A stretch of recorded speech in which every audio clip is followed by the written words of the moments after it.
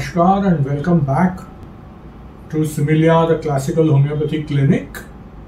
This is Dr. Munjal Thakar and I have some very interesting piece of information and suggestion, especially for the young homeopaths.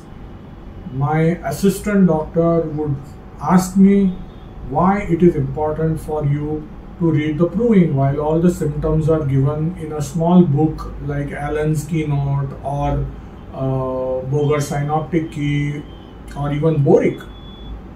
My answer to this is that reading Boric or Allen's Keynotes is like getting the headlines of the news, and reading the proving is actually getting the story heard from the prover himself or herself. It is a difference like between a news headline and a grandmother's story. Let me give you an example of this.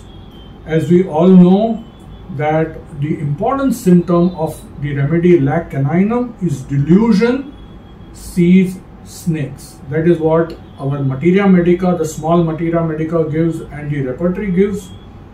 But if we read the actual description of the prover from Herring, who has proven this remedy first, and I will read this out and you can see the difference and experience the difference.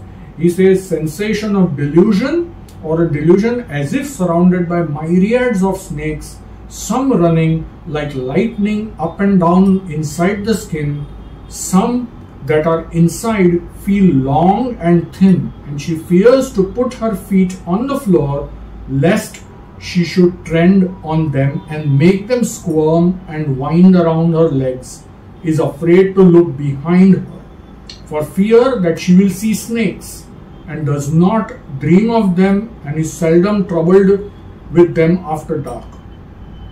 On going to bed, she was afraid to shut her eyes for fear that a large snake the size of her arm would hit her in the face.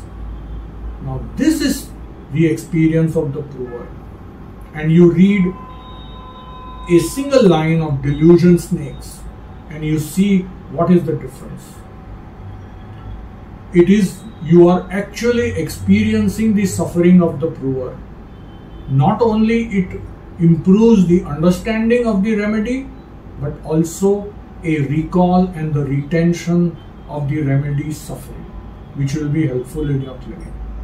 So my suggestion to all the budding homeopaths, take some time out to read the proving, to read the description in the words of the prover himself.